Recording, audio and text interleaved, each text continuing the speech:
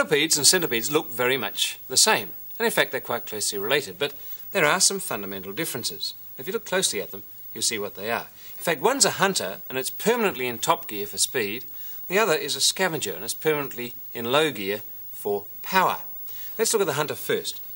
In fact, the hunter is the centipede, and I'll put it in between these two glass dishes. They're not very heavy, so it's not going to squash it, but it's just going to imprison it without moving, so I can turn it over and show you the bits and pieces that make it such a good hunter. That is, if I can stop it escaping in that little cliff. Hang on. There we go.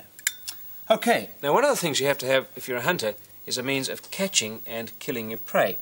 In fact, the centipede's got jaws. Here they are. They're actually the first pair of legs. They're the reddish ones with the black tips. They are now poison fangs, really, that it digs into the prey, paralyses it, and then it can chew it up with the mouth in between. But you notice that the legs are one per segment. The body's divided into segment, and they're on the sides. They're not awfully many of them, and they're quite long. They're like the oars on a galleon.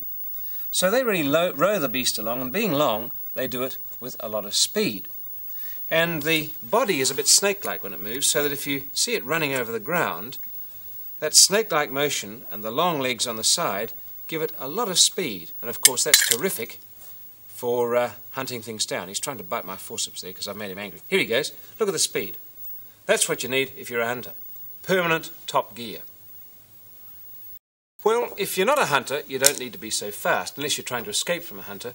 But millipedes have a sort of stinky secretion which protects them, and they are not hunters themselves, so they can afford to be slow. But what they do is to burrow through compost and decaying vegetation to chew it up, but the burrowing needs power. So their legs are underneath, and they're quite short, and they've got oodles of them. So lots and lots of legs which are short and positioned in the middle give them power. And that's, of course, what they need for their particular mode of life. So there they are. They're really quite close cousins in the animal world, but this one is slow with very powerful movements, and that's in bottom gear, that's the millipede. The other one is fast, not so much power, but very quick for hunting, and that's the centipede.